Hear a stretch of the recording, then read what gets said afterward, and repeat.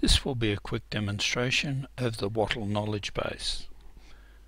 When you log into Wattle, you'll see the overview of my courses page, and on the right you'll see a number of help resources. There's a telephone number for assistance as well as an email address, but the thing I want you to see is the Wattle knowledge base.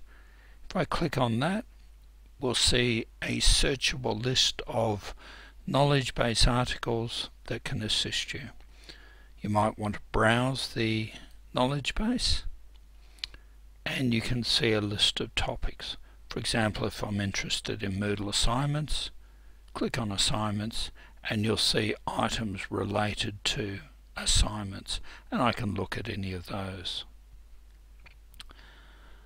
You have other options for finding information. I've just clicked on the search tab. You can type in a term, enrollment, and then do the search. That will search all of the knowledge base articles for the term enrollment, and we've found one here. Why is my course not displayed in the overview of my courses page? Click on that and then you will see that particular knowledge base article. Quite often you'll see items highlighted where you can click on that to get more information about that particular item. You can also add comments to the item, say you find it useful or maybe some other point that you'd like to see. You can add the comment there. You can also rate it. Well, I'd rate this as being useful and send in your ratings.